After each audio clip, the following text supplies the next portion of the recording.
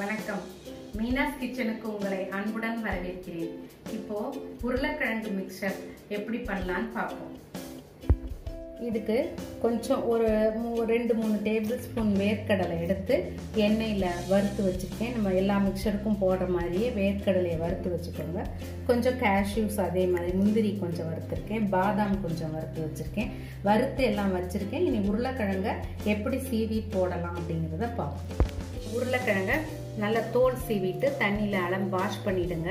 இப்போ கேரட் திருவியில் இந்த மாதிரி பெரிய ஓட்டை உள்ள சைஸில் இந்த வாட்டத்திலே வச்சுட்டு இப்படியே ஃபுல்லாக திருவிடுங்க. இப்போ இந்த மாதிரி திருவினதை ஒரு பவுலில் கொஞ்சம் டேபிள் சால்ட் போட்ட வாட்டரில் போட்டுருங்க. இது அதில் இருந்தால் அதில் உள்ள ஸ்டார்ச் எல்லாம் போயிடும். அதுக்கப்புறம் சிப்ஸ் நமக்கு நிறமும் ரொம்ப மாறாது, நமக்கு ஸ்டார்ச் போயிட்டுனா நல்லா கொஞ்சம் வெண்மையான கலரில் கிடைக்கும். இப்போ இது இப்படி இருக்கட்டும். இப்போது இதில் இருக்க உருளைக்கிழங்கு சீவினதை ஒரு ஒயிட் கிளாத்தில் இப்படி போட்டுருங்க. போட்டுட்டு நல்லா ஸ்குவீஸ் பண்ணிடுங்க. ஸ்குவீஸ் பண்ணிவிட்டு திருப்பி ஒரு ட்ரை காட்டன் கிளாத்தில் விரித்து விட்டிங்கன்னா அதில் மேலே உள்ள வாட்டர் எல்லாம் அந்த துணி இழுத்துக்கும். நமக்கு எண்ணெயில் பொரிக்கிறதுக்கு வசதியாக இருக்கும். இந்த மாதிரி பண்ணிட்டோம்னா இந்த மாதிரி நம்ம சீவினதுனால அதனுடைய ஃபார்ம் டெக்ஸ்சர் மாறாமல் நல்லா வரும். இப்போ இதை ஸ்குவீஸ் பண்ணிடுங்க.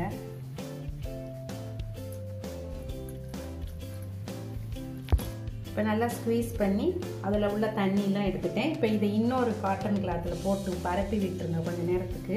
அப்போ இதில் உள்ள இன்னும் கொஞ்சம் உள்ள வாட்டரும் போயிடும். அதுக்கப்புறம் நம்ம எண்ணெயில் பொரிக்கிறதுக்கு சௌரியமாக இருக்கும். இது ரொம்ப ட்ரை பண்ணணும்னு அவசியம் இல்லை. இதில் கொஞ்சம் இருக்கிற வாட்டரை இந்த துணி சக் பண்ணிக்கிட்டோம். அதுக்கப்புறம் நம்ம பொரிக்க போகிறோம். இப்போது நல்ல கிளாத்லேருந்து ஓரளவுக்கு நல்ல ஈரப்பதம் இல்லாமல் நல்லா வந்துடுச்சு, எடுத்துட்டேன். இப்போது இது நல்ல மீடியம் ஃப்ளேமில் ஆயில் காய வச்சுட்டு இதை நீங்கள் இப்படியே போடுங்க.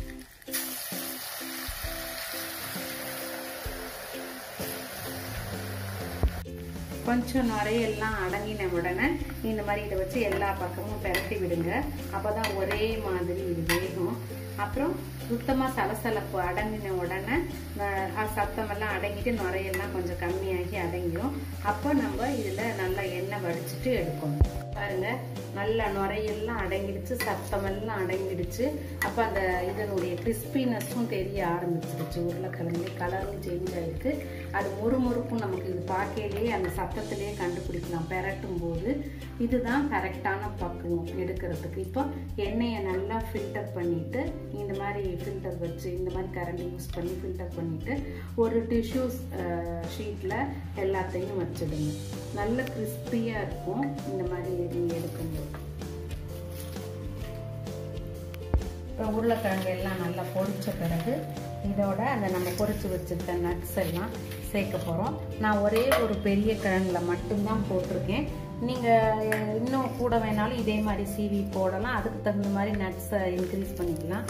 நான் ஓரளவுக்கு கம்மியான நட்ஸ் தான் போட்டேன்.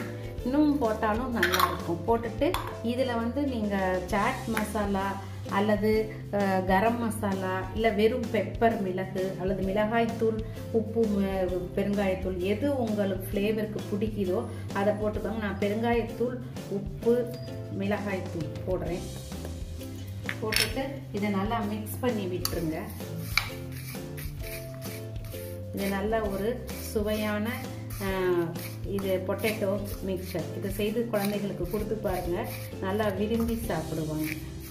பாருங்கள், சுவையான பொட்டேட்டோ மிக்சர் ரெடி. இது சின்ன குழந்தைங்கள்லேருந்து பெரியவங்க வரைக்கும் எல்லாருக்கும் இது ரொம்ப நல்லா பிடிக்கும். நீங்கள் வேணுங்கிற ஃப்ளேவர் ஆட் பண்ணிக்கோங்க. இதோட ஒரு கிழங்குக்கே, பெரிய கிழங்குக்கே பாருங்கள் இந்த பவுல் ஃபுல்லாக மிக்சர் வந்திருக்கு. இது மாதிரி நீங்கள் போடணுன்னா 2-3 கிழங்குல பண்ணலாம், நிறையா கிடைக்கும். செய்து சாப்பிட்டு பாருங்கள். பிடிச்சா லைக் பண்ணுங்க, மறக்காம சப்ஸ்கிரைப் பண்ணி உங்க கமெண்ட்ஸ் கொடுங்க. நன்றி, வணக்கம்.